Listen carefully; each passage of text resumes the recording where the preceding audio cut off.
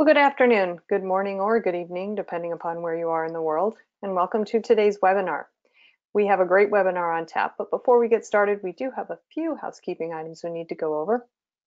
First of all, today's event is being recorded, so if you miss any or all of the event, you will be able to listen to it on demand. Following today's webinar, we will be sending out an email to everybody who registered for the event that will contain a link to the webinar on demand. And we are taking questions from the audience. So if at any time during the presentation you have a question, please don't hesitate. Just use your GoToWebinar control panel and submit your question.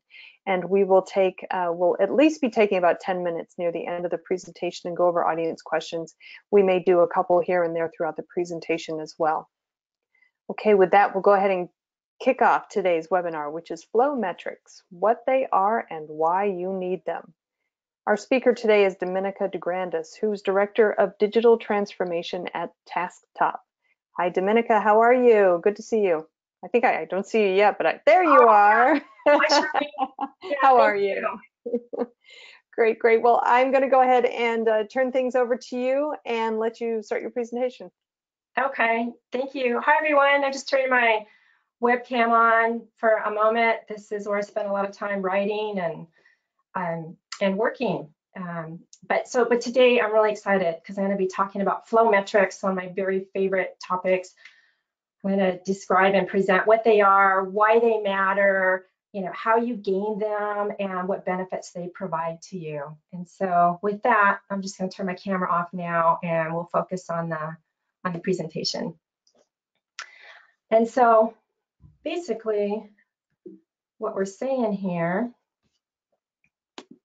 move the next slide on, is that we have no lack of data collection and information visualization approaches at our disposal. There's lots of data. The problem is that at the business level, there's no compelling set of abstractions for what to visualize. Contrast this to the available telemetry with teams practicing DevOps. They know their mean time to recover rates, they know their change success rates, and those help them identify what opportunities to improve. If you look at development teams that are using Scrum or Kanban boards, they can make all their work in progress visible across the entire team, and that helps them see if the team is overloaded or not, or whether they need to reduce their WIP limits.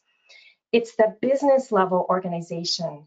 It's the business level visibility that organizations lack. And this is what flow metrics provide because they're tied to the business value. So flow metrics bring visibility to outcomes. For example, only feature work got done last week or last month or last quarter. We didn't fix any technical debt. And by the way, that feature that was delivered last month was delivered 1 week later than big customer expected. So outcome-based metrics provide a feedback loop to improve decisions. Should we allocate more capacity to fix tech debt next month? Or should we continue to allocate teams to do more features? We don't know. That depends on the strategy of the organization and decisions that are made on the business side. But these are the kinds of important questions that flow metrics promote. And IT can play a good role here in providing business leaders with metrics to better understand the trade-offs from decisions they make. For example, if we go another release without fixing any technical debt, what's that going to do to the happiness factor of our employees? Is it going to make it really hard for them to maintain their code?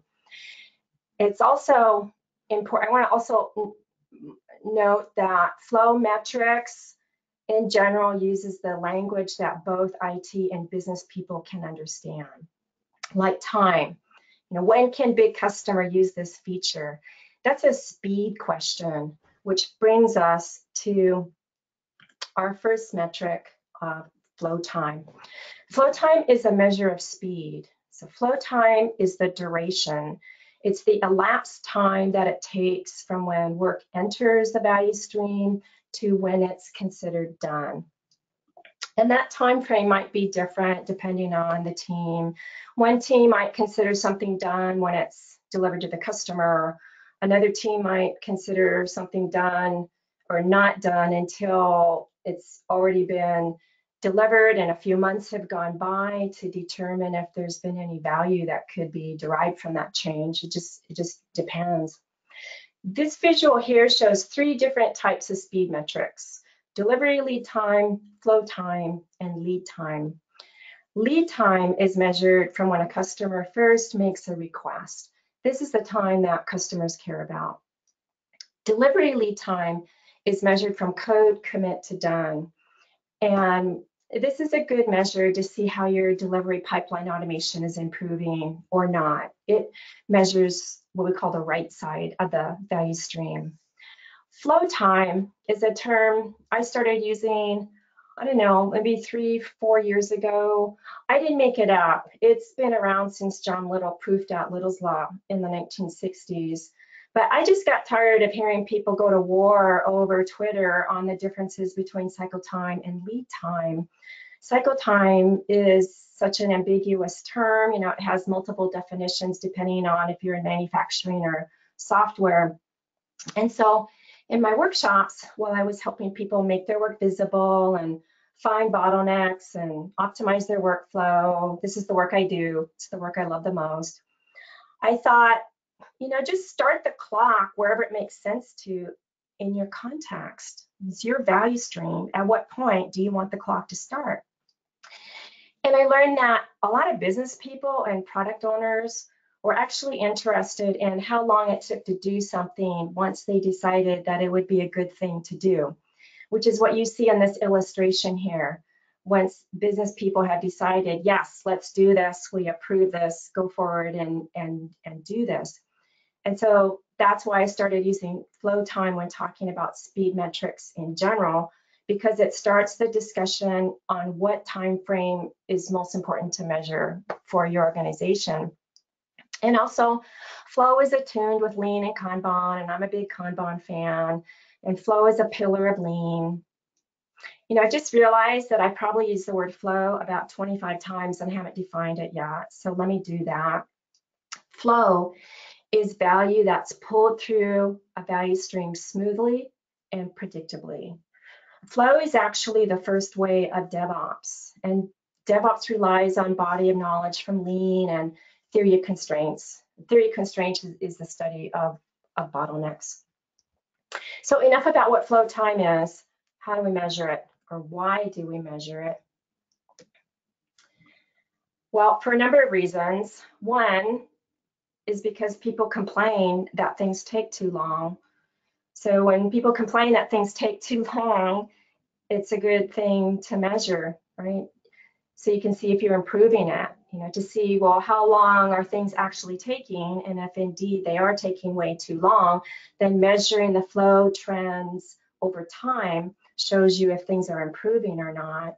It's useful to test other people's opinion against the actual data. This is what we call a runtime chart, and we use it to capture flow time. So the vertical axis here is the number of days that it took to complete a work item. And the horizontal axis is the actual date that the work was completed. So we're looking at the month of September here, and it's sort of divided into weeks. You can see 4 weeks in the month of September. There's a legend on the right that shows the kind of demand. We've got what I call revenue generation kinds of work. That's feature work. And that's actually all that's showing on this chart. We filtered it on revenue generation. So it's just showing that type of work. Although you'll see the pink circles there, those are where something got delivered to production and it caused some kind of failure, you know, an escape defect. We call that failure demand. And so we can see that the first 2 weeks of September, all the work completed in 10 days or less. Right? And then in week 3, the flow time increased to about 15 days. And then in week 4, it jumps up to 20 days. So seeing this data, it should prompt a discussion on why things took longer to complete toward the end of the month. And we don't really know yet from looking at this data, but it prompts the right questions. You know, what happened, so that we can start investigating and learning more. This kind of chart also helps set expectations for how long things might take next month. Right, so the small blue dots you see each week, like the first week, you see the small blue dots are at 8.7. That's the 90th percentile, right? What we're trying to do with flow time is answer this question: what's the probability of completing work in so many days? And here we're using the 90th percentile. So based on this data, we could say that 90% of the time, feature requests take no longer than 20 days if you look at all the data across the month. If you use the 50th percentile, which is just the average, then then it doesn't help your estimates much because they'll be wrong at least half of the time. There's this book called The Flaw of Averages, and the opening cartoon is a picture of a 6-foot tall statistician, and he's drowning in a lake with an average depth of 3 feet. So be careful about using averages to estimate your work. See if you can filter your data or calculate, the 75th percentile or 80th percentile or 90th percentile if you need a high confidence level. So that's what flow metrics can show you. And depending on your tool functionality, you can configure settings or filter on different percentiles, and this is going to help you be more predictable. The idea here is we're trying to be exact, we're trying to be approximately right instead of exactly wrong. But we don't have the whole story here. There's something else going on. And that is, we got a bunch of unplanned work. So same chart, but we've added the other kinds of work item types. So not only do you see revenue generation kind of work on here, the features that business people requested, we see revenue protection kind of work, and we see unplanned work. The yellow triangles represent the unplanned work. When I talk about revenue protection, I'm talking about fixing security vulnerabilities and doing service patches and maintenance and keeping the lights on, all the work that we need to do to maintain a system once it's in production. Well, if 3 emergencies pop up, like during the second week of September, then the planned work is likely going to be delayed. Unplanned work delays planned work. This is unplanned work sneaking in. It's stealing time away from planned work. So you see that purple arrow on the chart? It's pointing at a feature that had been estimated to be delivered the week before. But because of all the planned work, it delayed, because of all the unplanned work, it delayed that feature by 1 week.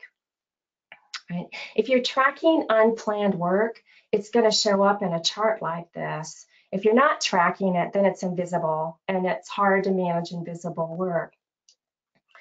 So keep in mind here that what we measure impacts people, right? Tell me how you're going to measure me, and I'll tell you how I'm going to behave. And so I was at a conference once, and I overheard somebody ask a vendor, does your speed metrics, can you calculate lead time but exclude weekends? And I couldn't help myself. I had to ask, why do you want to exclude weekends? And they said, well, our merit reviews are based on these targets to reduce our lead time. And so this is how people can gain speed metrics, whether you call it cycle time or lead time or flow time. Keep in mind that this metric is the duration. It has a start date and an end date. Like, it doesn't stop for the weekend. And that's because we're speaking to the business, we're setting expectations of when they can tell customers that things will be done. And if they say that we will get this done in 30 days, they're expecting 30 days from now, right? They're not saying 30 days minus weekends and holidays, right? It's the elapsed duration of time that we need to keep in mind. So another way that you can gain a speed metric is to only pull in small, simple work items into your work queues that can get done faster. So having discussions with your teams on how people can gain the metrics, it's an interesting exercise to help bring some transparency to the reality of the situation. So to sum up flow time benefits, before moving on, flow time helps people understand why work was delayed, and they can see what else competes with planned work. It helps people understand time to market for completing items and to help them see where bottlenecks are and look for ways to reduce waste and unnecessary steps.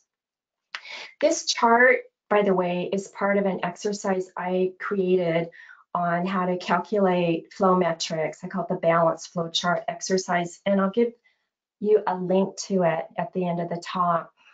And it was very much inspired by Troy McGinnis and Larry Maccheroni. They've done a lot of work in this area. They have a blog called Doing Team Metrics Right, and I put a link there at the bottom. I find it helpful to compare metrics all on one page, and so that was sort of my goal with this chart here. All right, next up is flow velocity. So flow velocity is a measure of productivity. This is your throughput, right? This answers the question, how many work items got done? Extremely easy to calculate. I've borrowed the visual that Linkit uses when they present what they call throughput, what is also called flow velocity. So for the first week of September, you can see that the throughput was 7. You're just totaling up the number of items that were completed that week. And these are actual work items. Right? We're creating real work. These aren't story points. This is actual work, business value that is flowing through your value stream. In the second week, you see there's 3 items that got completed. The third week, there were 3 items that got completed. And then on the last week, there's 4 items that were completed. Why do we measure it? Because tracking flow velocity over time is going to provide some good historical data for teams to see the delivery rates. And then they can, use this to help improve their estimates or their forecasting for how much work they can deliver. So flow velocity gets gamed by breaking work down into smaller bits, which is not necessarily a bad thing, and I'll show you why in a minute. But you can experiment with the relationship between flow time and flow velocity, right? You can ask the question, does flow velocity improve with faster flow time? Or does it diminish when flow time increases? So if capturing and visualizing these flow metrics, then you can start to see possible correlation, right? We only delivered 3 feature work items this week, and it took 5 days longer than the previous week. This kind of information isn't so easy to detect in a spreadsheet. So my advice is to leave the spreadsheets to the accountants and start making your metrics visible in a way that is easy for the human eye to comprehend. So here's why breaking your work down into smaller bits may not be a problem. Imagine you go shopping for bananas. If you buy a 6-month supply of bananas, your transaction cost is low, but most of the bananas will be rotten in a week, so you're going to waste money. If you buy a 1-day supply of bananas, your bananas won't rot, but the transaction costs are going to be high because you have to go to the grocery store every day. So somewhere in the middle is the right batch size. So there's 2 things to consider with batch size. There's transaction costs and holding costs. In knowledge work, holding costs go up with large batch sizes because of all the dependencies and late feedback and code merges. Large dependencies have high holding costs because the software you're not getting any value from it yet. It's like the Frosted Flakes on the shelf at the grocery store. They're just sitting on the shelf. Nobody's bought them yet. Nobody can consume it yet. So all the work you've done to build it and test it and automate it and deliver it isn't seen, it's not realizing any value yet. This is different with manufacturing. where transaction costs go down with large batch size projects. I mean, if you look at book publishing, book publishers, they don't just print one book, right? They print hundreds or thousands of books and ship out large batch sizes at a time. So the assumptions about economies of scale rarely apply to software development work. A small, quick deploy goes a long way toward recovering quickly if you need to, which is why managing by value stream is a better way to go. You know, project-oriented management models tend to incentivize large batch size because of the capitalization of software development. So have a think about managing by product instead of project. All right, number 3 is flow efficiency.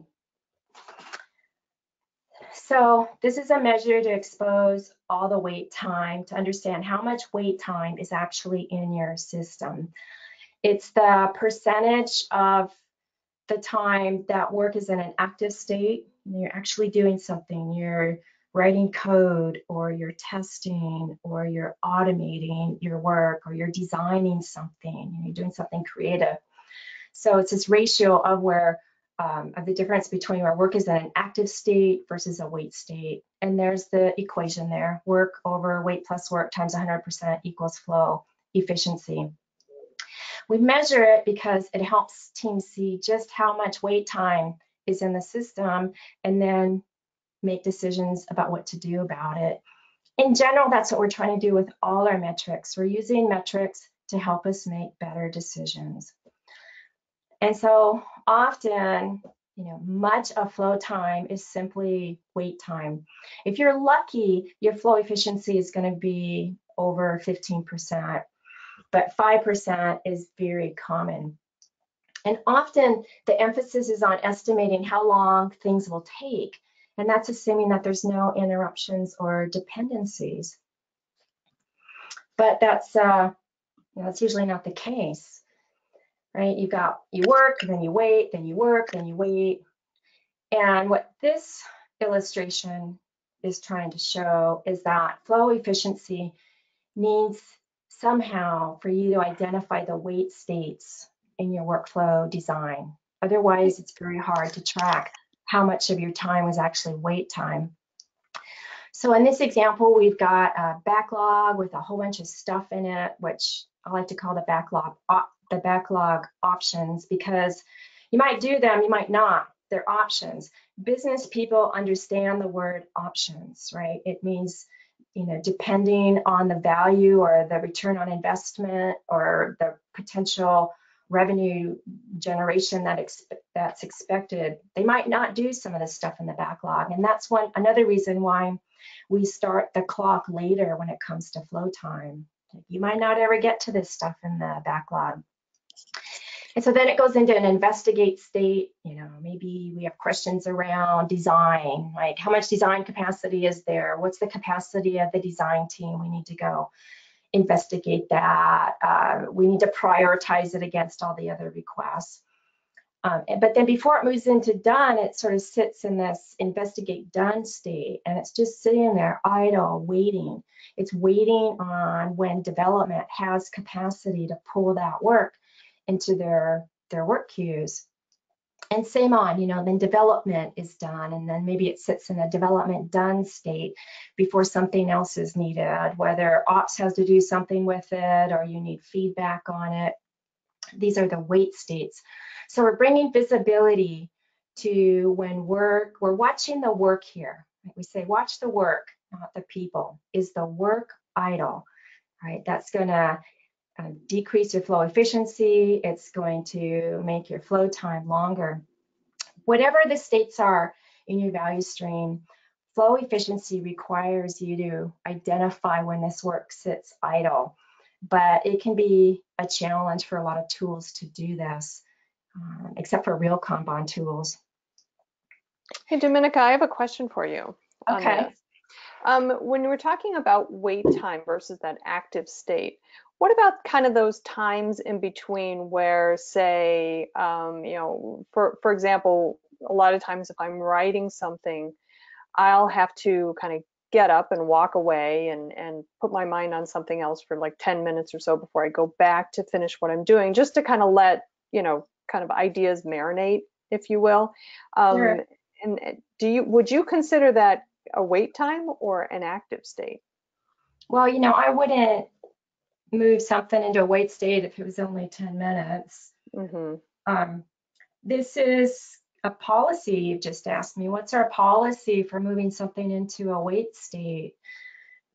And for me, I like to work on something and get it to a point where it's easy for me to come back to, or I can hand it off to somebody. And if that's going to be, another day or two, then I'd probably put it in a wait state. Okay. All right. Right? So that would be something that would be up to the individual company or Yeah, organization yeah. to It's up to figure the team to have out. that conversation. Um, there's a balance here of the information that's going to be valuable for us to know versus the overhead of moving things Hmm. into wait states and whatnot. Okay. Great. Thanks. All right. Yeah. So just here's an example of, some tools allow you to set a work item to be blocked, but then it just aggregates all the blocked items into one queue to the right of the board. And so then you lose visibility of which state the work was actually in when it got blocked. I mean, it's better than nothing. At least it lets people know that work is in a wait state. But also the word blocked sometimes is met with a strong emotional reaction, and people don't like to set work to blocked and move it all the way over to the right side of the board because they're fearful of, making their teammate look bad. I was at an organization once where work was blocked, but it wasn't getting moved to block or set to blocked for fear of, being reprimanded or fear of being called out. And so I think the word wait, and if you have all your wait states between your different queues, is a much more acceptable way to look at work, right? I tend to think of blocked as help, like this needs to be escalated. We need leadership to escalate this. Our house is on fire, and we need action on this immediately. That's when I would consider something blocked. So when you design, consider when you design your Kanban boards, where's your bottleneck? It's likely going to have a big wait queue in front of it, but if all the work is moved, to the right side of the board, it's going to diminish the benefit of visualizing the bottleneck. So the benefit of flow efficiency is that it helps teams see the weight in the system, where work gets stuck. You can visualize bottlenecks so you can do something about it. And also, don't fret if you or your friend are the bottleneck. It's how you can begin to get the help you need. When I managed the build and release team at Corbis, we didn't have automated testing, and it took a long time to do all these manual smoke tests, especially when functionality was broken. But once I could start to show how long things took, how long builds actually took, people complained that builds took too long. So, okay, let's measure how long builds take, and presented that information. And we recognized that a lot of that time was trying to do these manual smoke tests. And so once I could present metrics, and shared that with management, I got budget, I got headcount. So keep in mind that if you are the bottleneck, you'll likely get, the help that you need if you're working in a good organization. So this is sort of, we're not the worst case scenario, but if handoffs are happening in email because you're working in different tools, so you're not even working on the same board in the same system, right? And so in order to communicate, you got to go through email, and emails go back and forth and back and forth. This example is showing a team that's working in Jira and another team that's working in Salesforce, but they can't see each other's work. And so there's all these disconnects, all this wait time between these emails going back and forth, and it interferes with collaboration, and it delays delivery. I don't know how many of you still get work requests via email. Hopefully that work is being requested via your work management system or your flow tool, whatever you're using. But just keep in mind that hopefully you can get all that work into a system so you can see your actual flow efficiency. All right, let's look at flow load. Flow load, we call this work in progress, right? It's a way to measure it's a way to see all, the demand that's coming in versus the capacity of the team to work on the demand. Your flow load is all your work in progress. It's all your partially completed work, right? All the work in your tools, all the tickets, all the work that's on your Post-its surrounding your monitor, all the unplanned work, all your invisible work. Right? So why do we measure it? Well, flow load is the primary factor in all the speed metrics, right? Flow time equals work in progress divided by your flow velocity or your throughput. That's Little's law, by the way. And so it's a leading indicator, right? WIP is a leading indicator. We can measure MTTR and velocity and lead time or cycle time or throughput, but those are all trailing indicators. You don't know how long something took to do until you're done with it, right? With work in progress, we know almost immediately when we have too much going on that something's going to take longer. High work in progress levels, right? High flow load levels means that other work items sit waiting for service longer. Kind of like this freeway here. Only so many vehicles fit on the road. The freeway clogs up and slows way down when you hit full capacity. The more cars, the longer the commute. It's the same thing with computers, right? They stop responding when they get to very high utilization levels. Same thing with people. Loading people to 100% capacity utilization makes things take a long time. Right? We don't let our servers get loaded up to 100%. We shouldn't do that to our people either. So the higher the utilization, the longer the wait, especially in areas of high variability like IT, because you've got all this unplanned work, you've got conflicting priorities, you've got unknown dependencies. These are all the time thieves that are coming in stealing time for you.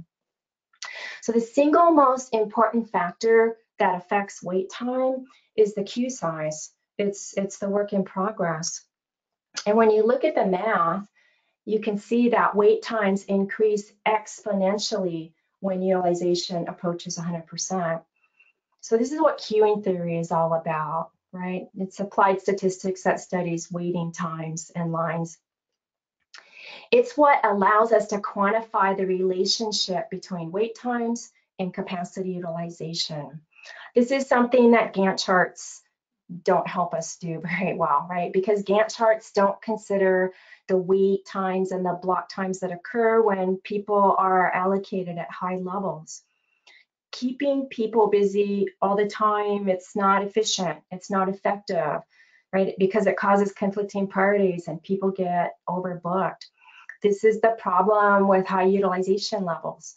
Important work takes longer and flow time increases because people aren't available. I mean, teams rarely work in isolation.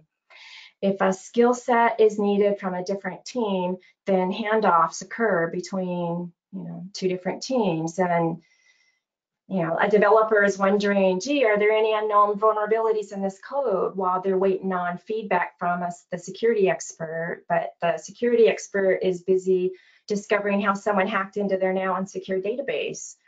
And so a question waits on input from the database architect. Is the data in the test environment wrong? Can you please check it out?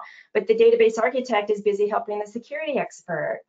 When you're the only one on the team with a special skill set, you can be a bottleneck pulled in all these conflicting directions. So expert skills and high demand are often unavailable when you need them.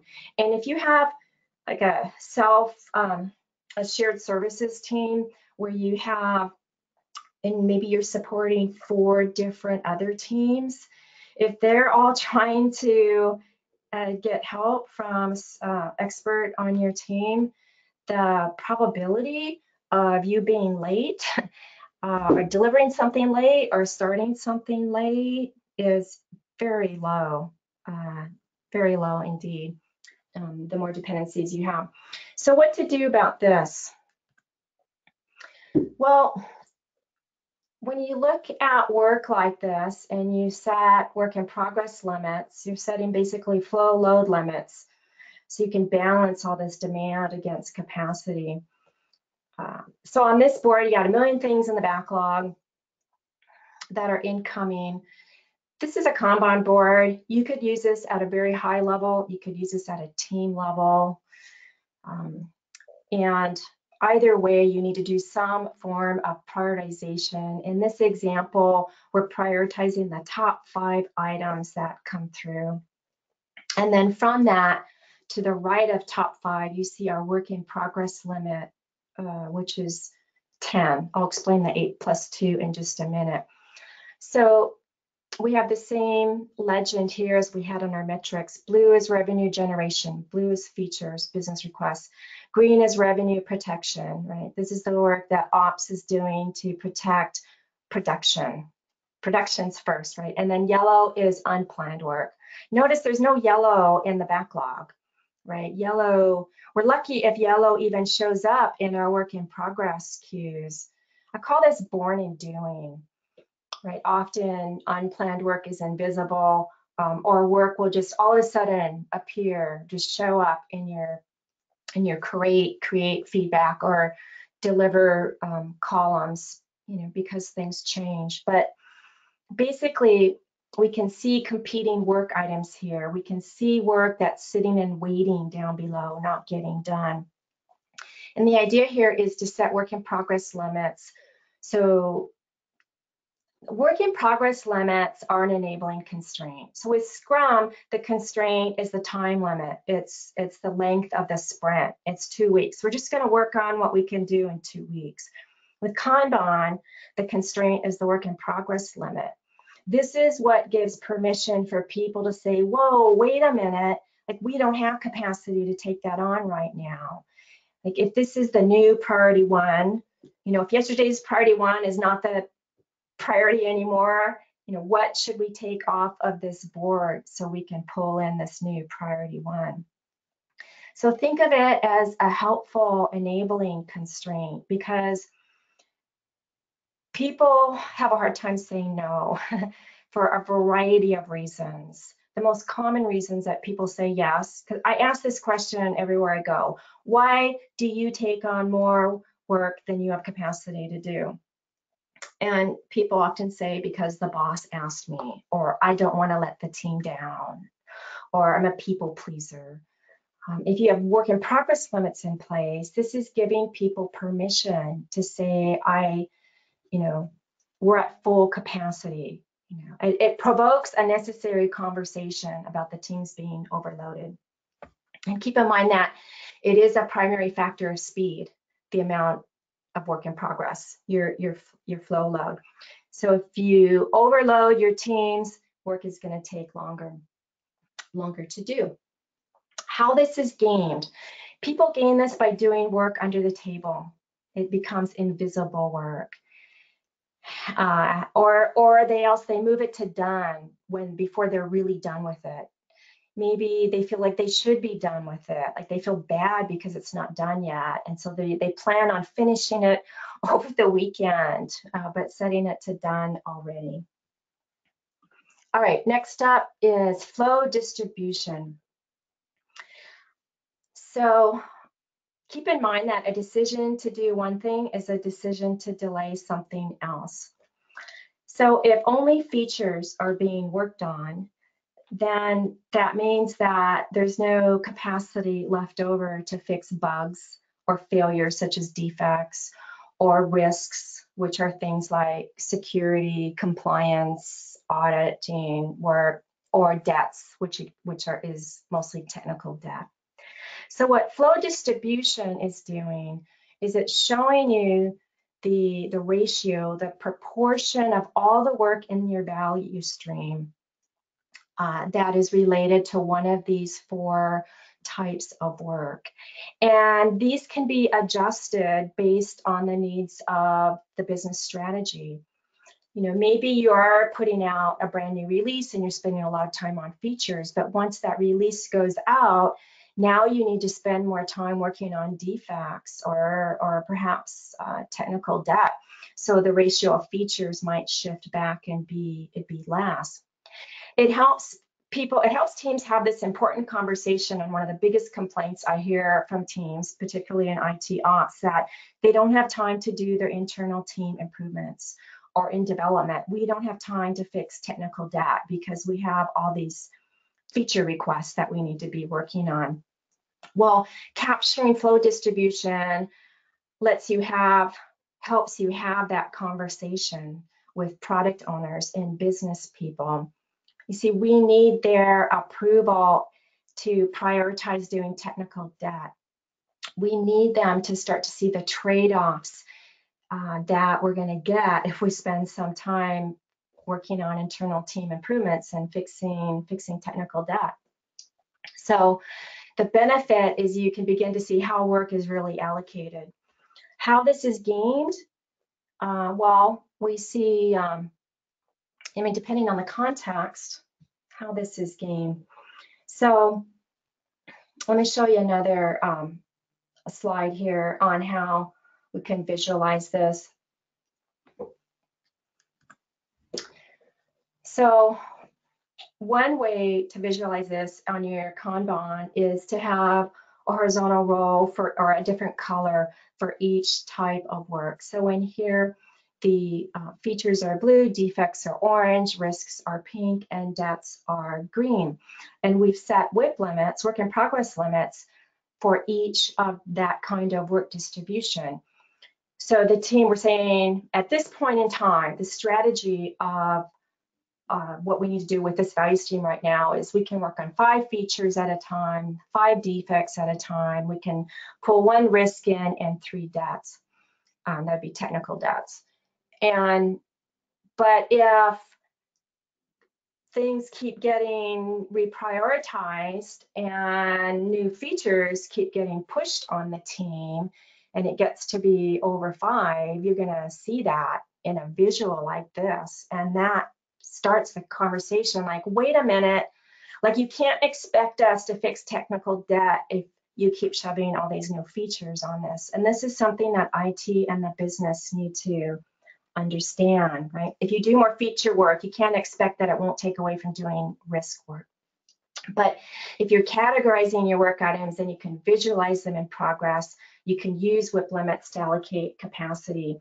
The main thing is just make the trade-offs clear and how it helps set strategic direction. So as I said before, a decision to do one thing is a decision to delay something else. And you can help others see the impacts of conflicting priorities. This is a sample dashboard showing all the flow metrics. And this is from the flow framework that is in a new book that is going to be released on November 20th. It's called Project to Product by Mick Kirsten. It's how to survive and thrive in the age of digital disruption with the flow framework. Mick Kirsten did a talk about this at the DOES conference 2 weeks ago in Las Vegas. I put a link to his talk. It's the Go TaskTalk.com WAP DevOps Enterprise Summit. Actually, that's the link to all of our talks. My talk is up there too, along with Carmen Diardo's talk and Nicole Bryan's. And but you'll see Mick's talk up there. His talk is the #1 viewed talk on YouTube. It has over 1,000 hits, more than any other talk. So I encourage you to go watch that presentation and check out his book there. What we're showing here is the flow distribution. See how features are, going up and down, and the number of defects and risks and debts are going up and down over time. This lets you see the distribution of the type of work that the teams are doing, and allows you to allocate capacity for that. You can see flow velocity, flow efficiency here. In this example is 23%, which is very, very good. We also are showing the flow time average here, 15 days, but there's an arrow where you can see that that's actually increased. And then flow load, the amount of work in progress that the teams have, and that's showing the percentage that that increased. I want to point out the business value metrics over on the right, particularly on the one in the bottom called business happiness. Oh, sorry, before I go there, I just want to say that in my experience, metrics have been invaluable to get the leadership agreement and buy-in, because I used to rant about how long it took to do smoke tests, that we didn't have any automated testing. And then when I started to present metrics in a calm way, you know, I was overwhelmed. I was just amazed at the reaction from people. So if you want to convince other folks that might be suffering some misconception, it's useful to test their opinion against the data. People listen to data. It helps with credibility. It helps you be the voice of reason in your organization, right? I mean, somebody's going to influence the boss, so it might as well be you. So back to the happiness metric. So I lied. I said there were going to be 5, but I'm actually going to show you a few more. We do this at TaskTop. We have a metric to gauge happiness, and it's just one question on a Net Promoter Score. How likely are you to recommend working for this company to a friend? And if the results from, oh, and there's also then an open box question where you can say, like, why did you answer this question this way? But it's optional. So this can be a leading indicator to see if employees are unhappy. You know, maybe they're unhappy because they've got too much work in progress loaded on them and they don't have any capacity to do their own internal team improvements. We also use this metric from a DevOps perspective to measure safety. And I have a link there from Nicole Forsgren's talk at DevOps Days Seattle in 2015, where she talks about some example questions you could use to determine the level of safety. Often teams are unhappy because they don't feel safe in their organization. There was a talk at DOES, it's up on YouTube already, by Dr. Christina Maslov, where she presented her research on burnout and job stress in her talk. It's called Understanding Job Burnout. And one of the top things on the list to help improve it was a sustainable workload. Well, that's the flow load metric. That's the work in progress. So if people are unhappy or feel like they're burnt out, then you can look at the correlation between this happiness metric and your flow load metrics. Another report I think is vital for teams to look at is the aging report. Anybody can do this, typically. Just query your ticketing system, show me everything, everything partially completed. Not the backlog, not the stuff that's done, but everything in between. Show me everything that hasn't been touched in 30 days. This example is showing 10 days with no activity. But if that returns a humongous long list, then bump that number up. Maybe you need to show 60 days or 90 days. And that list alone, when you see all the amount of idle work that's just sitting in your system, that's a red flag for you. And with that, I think I'm recognizing time and I want to save time for questions. So I'm going to jump ahead just to reiterate this point about the flow metrics. The goal is to bring visibility to business outcomes. Right? Are we more predictable this quarter than last quarter? What's the probability of delivering a new feature when needed? Right? There's a desire to look at real business outcomes over activity-based metrics like lines of code. Right? Lines of code, the number of lines of code, they incentivize people to bloat their development. I mean, it could be that 10 lines of code might be a better solution than 1,000 lines of code, right? Business people, I mean, they don't care really about the lines of code, right? They don't care about story points or containers or Kubernetes. What they care about is, did the customers get the changes they needed when we promised it to them, right? Is this change that we're putting out going to generate revenue, or is it going to make us more secure? Like, how can we be more predictable? That's the language of the business. Teams, I heard this top quote by Paul Shepard last week, and I just love it. Teams are not paid to deliver software. They are paid to deliver impact from which value can be delivered. Right. I want to leave you with some information on our conference in Washington, D.C. on December 6th. It's going to be at the Knight Conference Center at the museum in Washington, D.C. It's our second annual conference, and it's a great place to learn more about the Flow framework and to meet other people who are also trying to use Flow metrics. We've got speakers lined up from Lockheed Martin and Northrop Grumman and Nationwide and Deloitte. And there'll be talks basically on how they're working with their value stream and digital transformations, how they scale initiatives across their value streams. And Mick Kirsten is going to give a talk on the Flow framework and project to product. Carmen Diardo and I are going to talk about applying Flow metrics to your value stream. I'll probably be talking more about Flow metrics. Basically, it's a way to meet and talk with other enterprise IT leaders, and we would love to see you there. And then lastly, I want to, if you send me an email at dominica@sendyourslides.com and put Flow in the subject, you'll get an automatic reply with a bunch of goodies. Although DevOps.com is going to send you out a copy of this webinar deck. If you click on this now, you'll get, what you'll get is a link to the presentation that I gave at DevOps Enterprise Summit in Las Vegas 2 weeks ago. So look for the copy of the presentation I just gave from DevOps.com. But what you will get, I'll send you excerpts of my book, Making Work Visible, and we'll send you a video on tool integration. That's what we do at TaskTop. It's one of the reasons I joined TaskTop, because they are solving the problem of invisible connections and making work visible. And so there's a video on, well, how do we integrate Jira with ServiceNow?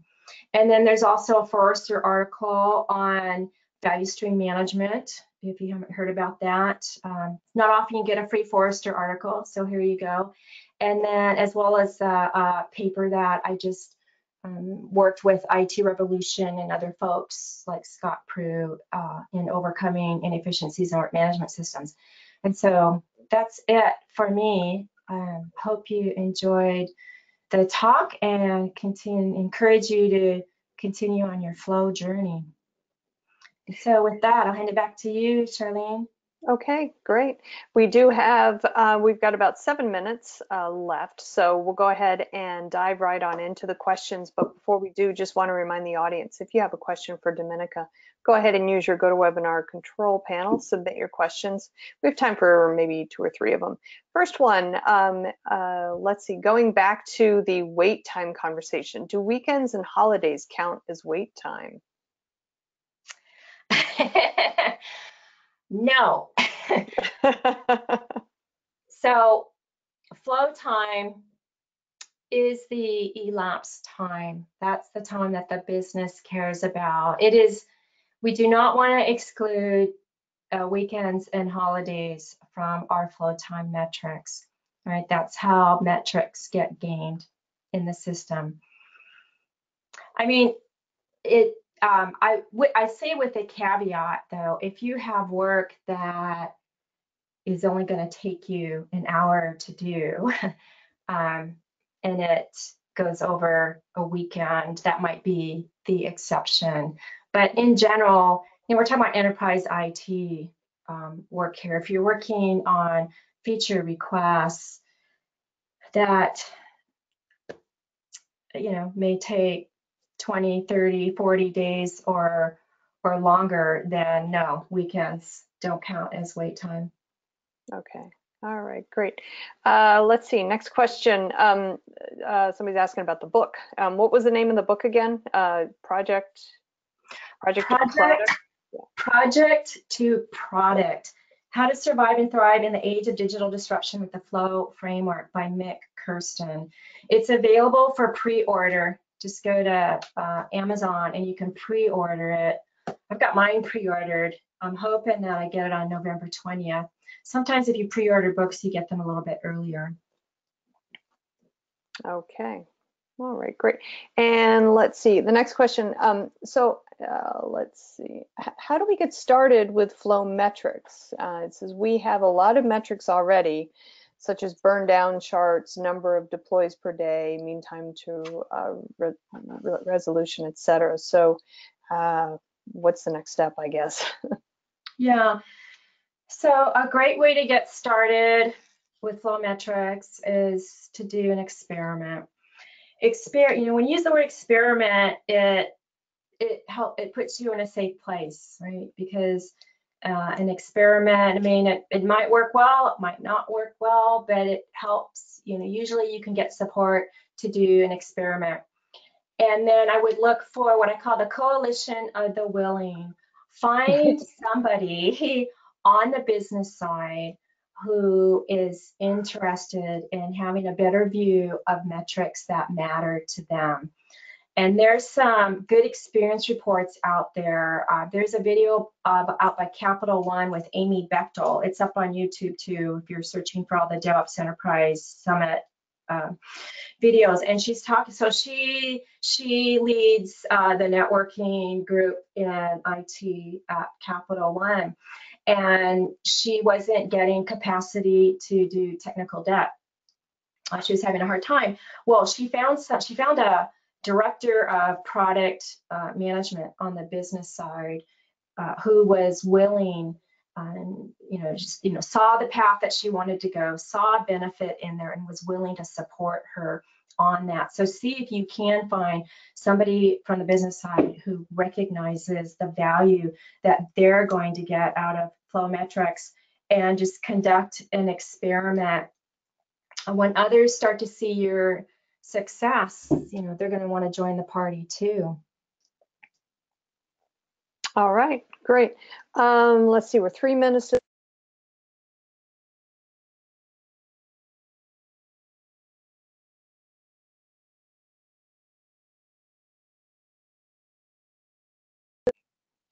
Yeah.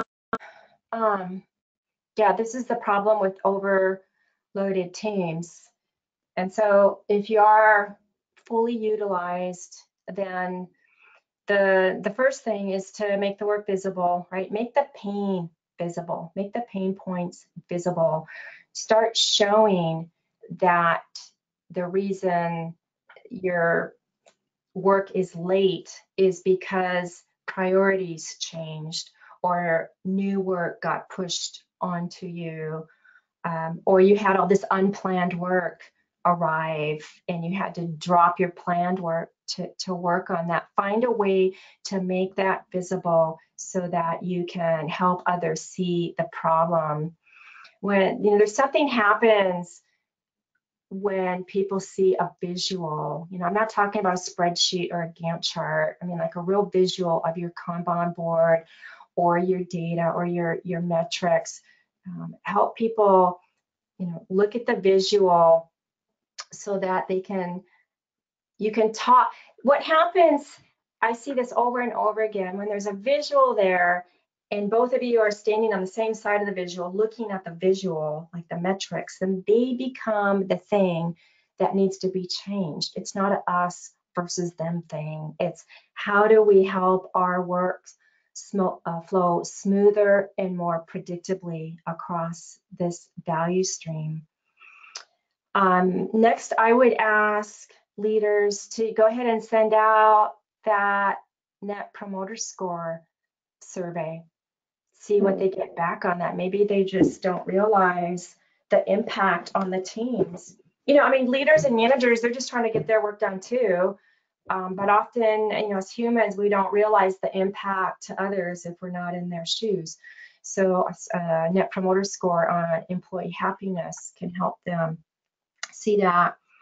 And then, lastly, if you're just really unhappy, maybe you need to vote with your feet if you don't see any opportunity for change. Okay. All right. And with that, we do need to close out the question and answer period. I want to thank everybody who did submit questions, and want to remind the audience also that today's event was recorded. So if you missed any or all of it, you will have the opportunity to visit to watch the watch the webinar on demand. The webinar also will be living on the devops.com website under the webinar section. So if you don't receive the link in email that I mentioned at the top of the hour, you will be able to actually get to the webinar on the devops.com website.